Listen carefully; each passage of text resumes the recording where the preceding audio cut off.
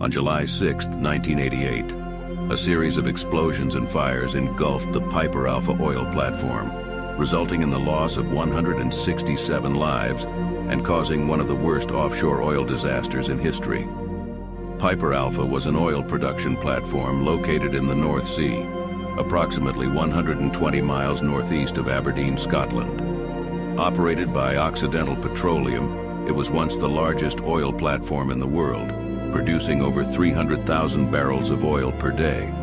The catastrophe began with a small gas leak which ignited and led to a chain reaction of explosions. The platform's design, along with inadequate safety measures, contributed to the rapid escalation of the disaster. Rescue efforts were hampered by the intense heat and flames, leaving many workers with no choice but to jump into the sea